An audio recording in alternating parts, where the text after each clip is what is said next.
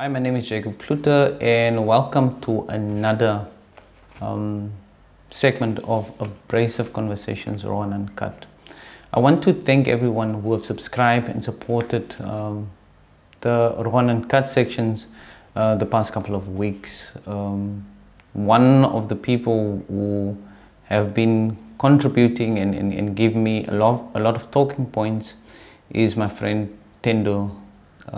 So I appreciate you, bro. So he today sent in a number of talking points and things that he said I might have missed with my previous segment, which talks about the implications of Russia's invasion. So there's literally 3 talking points that I want to go over, and it's kind of from a South African point of view, South African perspective, and the 3 points that he puts on the table, I think it's 3 issues that South Africans in particular would be interested in. So the first one is with regards to the US invasion of Iraq and Afghanistan, and comparing that to the Russia invasion of Ukraine. So that is actually a really good and important talking point, because there is a difference between the 2 invasions. So many people think of the Iraq and Afghanistan invasion as a US invasion. Actually, it's not a US invasion only. It's US-led coalition invasion of Afghanistan and Iraq. So in both instances, in 2001 and 2003, the US formed a coalition and then invaded those specific countries, and it was invaded after 9/11 2001, when the US was attacked by Al-Qaeda. So what that coalition then formed was a war on terror. So the narrative that developed since 2001 and that led to the invasion of Afghanistan, but also later Iraq, was to stop a war on terror, but also a destruction of humanity in a specific way. So the Russia-led one, in the Ukraine, is a little bit different, because there's no coalition formed around it, and it seems that Russia is doing this alone, and then that Putin really is behind the main architect behind the invasion. However, like many have noticed and pointed out to me, is that the narrative is different. So I agree that there is a different narrative, and that both instances, the Ukraine invasion and the Iraq and Afghanistan invasions, are treated differently by Western dominated media. So I agree completely with it. So there is a difference in the narrative, and that brings me to the second talking point, and that talking point is with regards to how do we treat, especially from a South African and African point of view, how do we treat this specific narrative? So the one question that they tend to ask me is how we think about it. Do we think of it in terms of racism? So how do we make sense of it? Because I think many of us by now have seen how especially black people are treated. They're trying to escape the conflict in Ukraine at various European borders. They are treated as non-humans. They treated as people who are objects, or not even people. They're treated as objects. For example, the one person was even asked and said, "No, you need to stay here so that you can help fight Ukraine." So then he becomes this object that is expendable in the type of human existence that that he loves. So is this racism that manifests, or is this specific narrative racist? I would say is that the global political structures like NATO, the UN, it is dominated by Western powers. So that interest is always to serve especially people living in the north, and the majority of those people, unfortunately, is white. So if it's serving the people in the north, then one can make an argument with regards to that these specific global political structures is serving the interests of white people specifically. But I'm tired of really speaking about racism, because it affects me really emotionally and psychologically. So I don't want to speak about the racism anymore, because I've been living it for so long, and having to put my time and energy to just put it out there and dealing with it is very, for me specifically, it's draining. So I don't want to speak about it, but it's not something that I can escape. It's a conversation that I need to have. So what is this narrative? I would say the following, that this forms part of a civilizing kind of discourse, where Europe and largely the West, including America, is always been regarded as the civilizing figure, or the civilizing power. So if you look at the war on terror, then it's kind of lodged.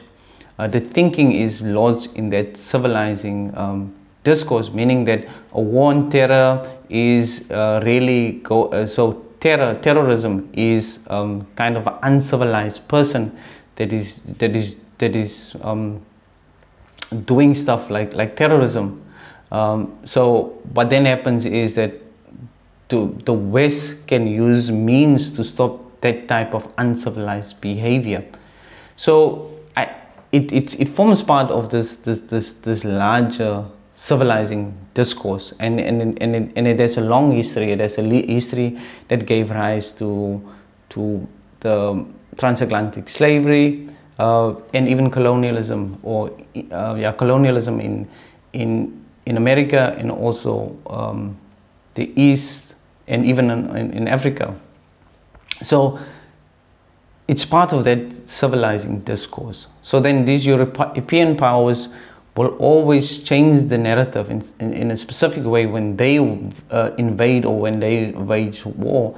Then it's always in a civilizing way that they go about in doing this, and they want to bring change to bring about a better humanity.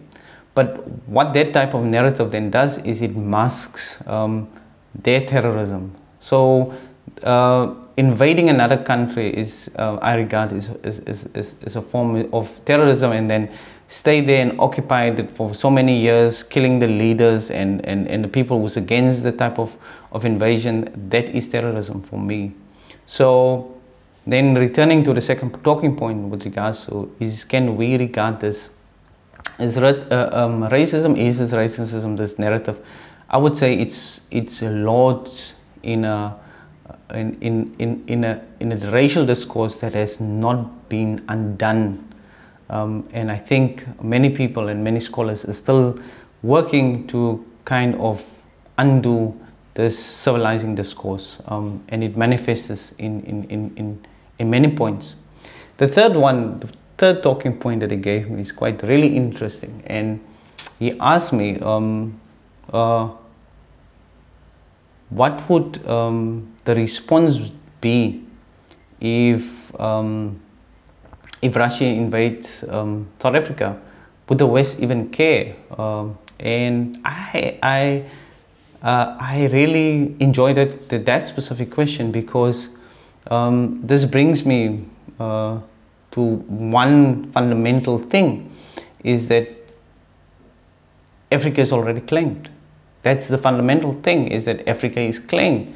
So these superpowers will never fight amongst each other over Africa, because Africa was already divided. That gave the form of colonialism.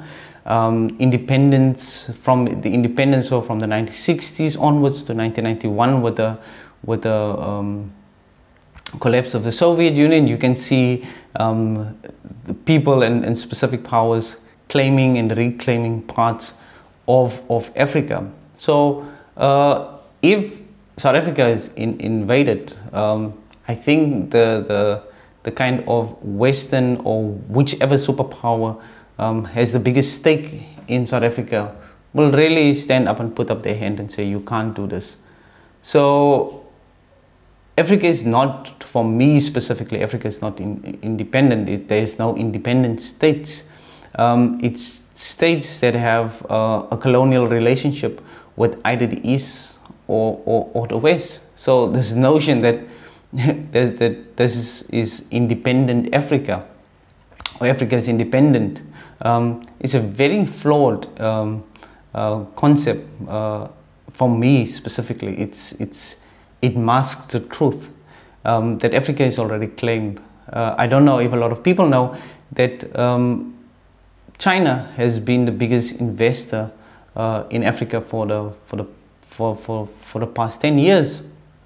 And I think the US realizes after the whole the whole issue, now that they're saying that statement of Biden when he said he's back, I think is them realizing that they are behind. They're behind Russia and China. So this circles back to that same points that I put on the table last week, is that it's interesting to see how this game is going to play out. So with regards to would anyone care whether South Africa is invaded or not, or let's say a rich African country like the DRC, yes, they do care. There's still a proxy war going on in Central Africa, especially around the Great Lake region, because that's the biggest region, especially the Eastern DRC, where cassiterite, cobalt, and coltan is mined in the Eastern DRC. In the US and France and even some Eastern companies have a large stake in it, and that conflict hasn't stopped, and there is millions of people who lost their life in that conflict, and nobody is speaking about it. So yeah, people Western powers will claim, because Africa is still largely the kind of colony that produces raw materials, that exports it to these superpowers, where they can kind of reproduce it into specific goods and services that they kind of resell back to Africa. So yes, they would care, but it's not in the interest of us. So that's the biggest difference. It's not to come and rescue, or it's in the interest of the black figure in South Africa. I think if South Africa is invaded by any of these powers, black people in South Africa will not be able to escape the borders of this particular country. So that's the reality. But the protective measures would be in such a way that it protect the interests of those either in the West or the East. So that's just my take on it. So that is for it for this week, for this Raw and Uncut section. I hope it clarified some of the concerns that some of you had that I didn't speak about. I didn't speak about it because I'm just tired of speaking about racism. But like Tendo have alluded, is that there is a larger responsibility from my part. So if you have a platform, even though you're tired, sometimes you have to speak about it. Once again, thank you very much. Please subscribe and like, and please also share your views and your comments if you have. I'm really open to it, and I'm willing to discuss it. If you have talking points, drop in those talking points. I truly appreciate it. Until next time, thank you very much. Bye bye.